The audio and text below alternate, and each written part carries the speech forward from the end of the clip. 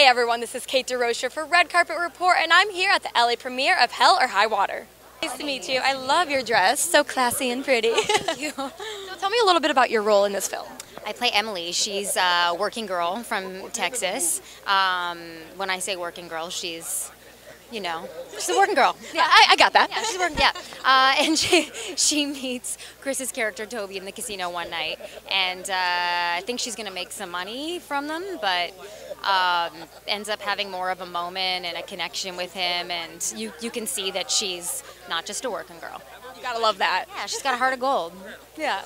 Now, the lines between good and evil in this film are blurred a little bit. What do you think about that gray area? I think that you can't say they're good or they're bad. I think that they really do fit right in that gray area.